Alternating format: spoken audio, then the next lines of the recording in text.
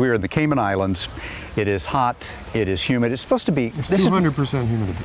200% humidity, and I just got that word from Walter Matson. He would know because he is a PhD, and he is the Chief Research Officer here at the Cayman Turtle Farm, where we are doing the show for this particular segment. Welcome to the show, Walter. Thank you, Boyd. Thank you. I thought the islands are supposed to be cool and breezy and a place to relax and chill out. What's wrong? That's what I heard too. That's how you ended up here? Yeah. We have two seasons here, Boyd.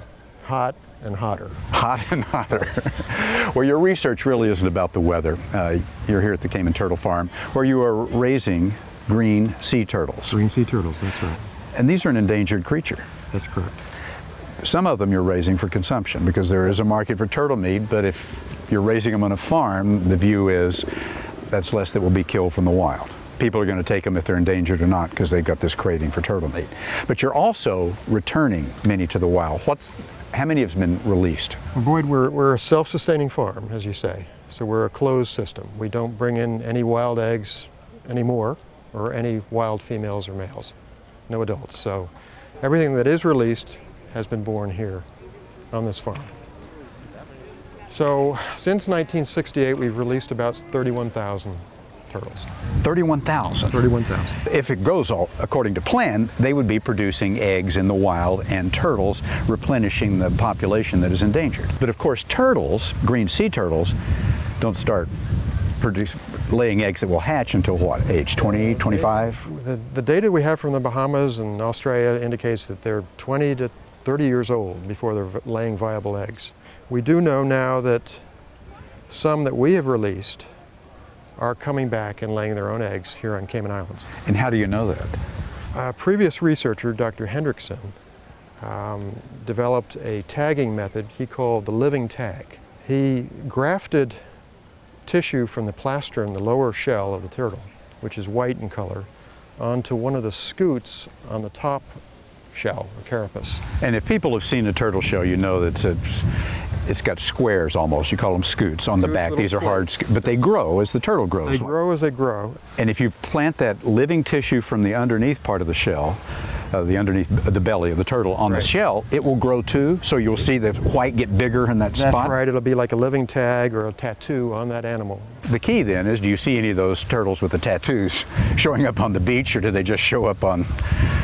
Well, we know tattoos show up on beaches because we've seen our teenagers. That's where the tattoos go to live. And is it the same with the turtles? Yes. Yes. Actually, last summer, season 2010, 5 females that were hatched here 25 or 30 years ago and released with living tags on them returned to our beaches and laid their own eggs. It's working. It's working. So it's gone full circle. And the Department of Environment estimates that the total wild green sea turtle population that's coming back to all 3 Cayman Islands numbers approximately 60 turtles. So our 5 this year represent 15 or so %. Here on National Geographic Weekend, we're talking with Walter Matson, who is the chief researcher at the Cayman Turtle Farm, growing turtles for commercial use, but also doing a conservation effort. One, you teach the people here and tourists who come in and school kids about the importance of the green sea turtle and what's happening to them and the need to protect them and their nest. And you're replenishing the wild population of them as you take a certain percentage to put back out. And a turtle, here at the farm, you've got a pond that they live in, and then they come up on this sandy beach you created inside a fenced area. This is their beach. But in the wild, they always come back to where they were born. The turtles can't get through the fence. Is it good enough just to get close and come to the real beach here at the Caymans? You know, we know these turtles are swimming great distances and somehow making their way back to their natal beaches. So how do they do that? That's a good question. One of the thoughts is that they have some magnetic sense, and they're able to sense magnetic fields and navigate in that way. There may be chemosensory receptors that are like salmon, helping them find a scent associated with that beach.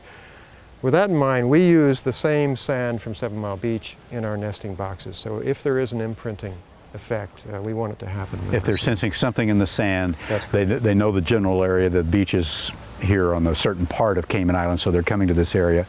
And lo and behold, they're getting the same sand they were born in, That's right. even though it's been moved a few. How far are we from the beach here? We're about 200 yards. Okay, so they're within 200 yards of where they started. They lay roughly how many eggs each time? They lay 80 to 100 eggs. 80 to 100 eggs, and your breeding turtles will do this how often in a season do they make a nest and lay eggs? Last summer's average was 5.4 clutches per female. So she comes up on the beach, lays 100 eggs, says goodbye, goes back in the water. 10 days later, she comes back up on the same beach, digs another hole, lays another set of 80 eggs, and so forth. So they may lay 400 to 500 eggs. That's correct. In a season. They're little laying machines. Well, it's good news that the program is working on two levels. One is stopping people from taking wild turtles because it's hard to change cultural traditions to get them to stop eating turtles. So now they can get them farm raised from this one small location. And even more importantly, you're getting them back into the wild, increasing that population because they are endangered. Turtle meat is part of the culture of these islands. So it's been in the diet for 500 years. They were here when Columbus came, and to say to someone you can't eat any more turtles, like, well, it's difficult. I think if you listen to the talk shows and this subject comes up and young callers call in, you might find that the younger Caymanians are shying away from. That's also part of the program. You're educating them here. Every school child in Cayman, almost every school child comes through this farm and learns something about conservation and this unique resource, and that's very important.